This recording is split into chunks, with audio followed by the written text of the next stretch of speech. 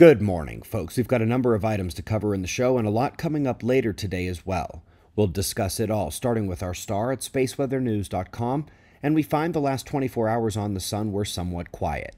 We'll see a filament rip away in a moment, but pops continue top right behind the limb, with the coronal hole turning through on the south for the earthquake watch. Perhaps you saw the dark circle at the bottom. This often happens at the new moon period, which is indeed today. It's a moon eclipse. Next, watch top center and then to the left. Darker colored filament lifts and tries to erupt, but cannot pull it off, falling back down to the sun. No major CME.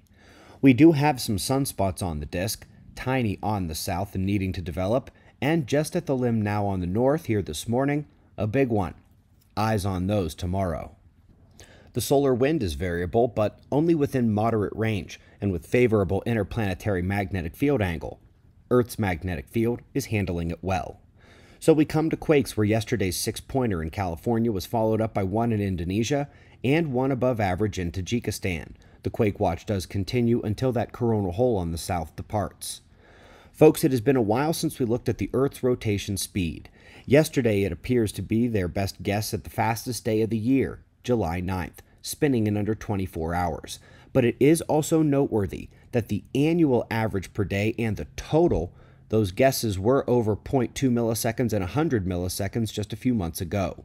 It is still set to be Earth's fastest year on record, but we'll have to wait and see how they adjust this day to day in the coming months. Up next is a double about X-rays. First, they discover many X-ray sources in the cosmos simply aren't being seen because of our angle of observation. This is the exact same thing that is true with the distinction between radio-loud quasars and gamma-ray bursts. It apparently works with X-rays as well. JPL link is below. The second X-ray story today is from the ESA, and they're finding many more toroidal fields on Jupiter than poloidal ones. The toroidal fields are the ones that indeed wrap back all the way around to the other pole. Jupiter was thought to have more of the open, poloidal fields shooting north and south at the region in higher latitude than its auroral arcs, but it's simply not the case.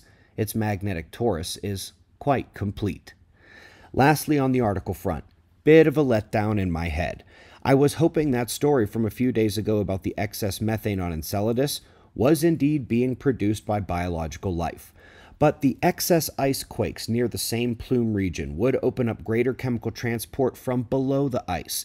It could still be from biological processes, but the idea that there is an unexplainable amount of methane in the plumes should die here. This is an excellent explanation. Folks, come back later tonight for a special video on the icy realms of the planet in the Earth tilt. Probably going to answer a lot of your questions. Website members, our Fly on the Wall podcast is coming up in a few hours as well. We greatly appreciate your support. We've got wind maps and shots of our star to close. Subscribe and we'll do this all again tomorrow. Right here, but right now at 6 a.m. in the new Valley of the Sun. Eyes open. No fear. Be safe, everyone.